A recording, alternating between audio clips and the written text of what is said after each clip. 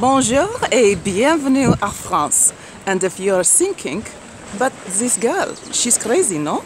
How is she in the Caribbean and then she is in France?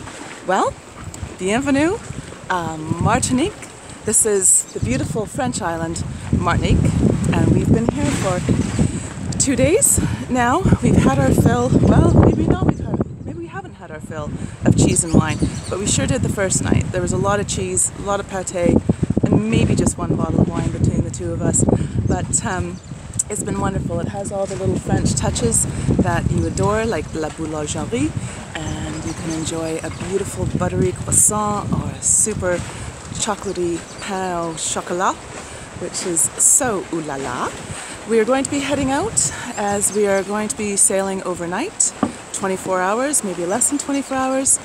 Kind of a bit of a downwind run. Current's going to be in our favor.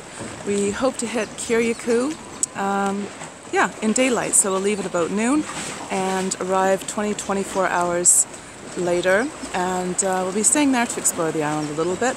Ellie and I were originally planning on doing the island hopping, jumping around a little bit, but what it's really come down to is we've blazed up here.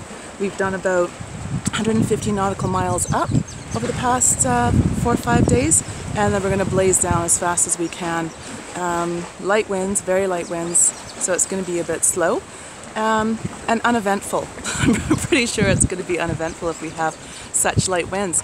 But I'm glad you could join us on this little tour and join us for more adventures when we get back to Kiriakou, and that's where we'll probably do a little bit more diving and free diving and snorkeling and catching fish and things like that, and we'll be showing off and cooking and hopefully entertaining our guests at home and abroad.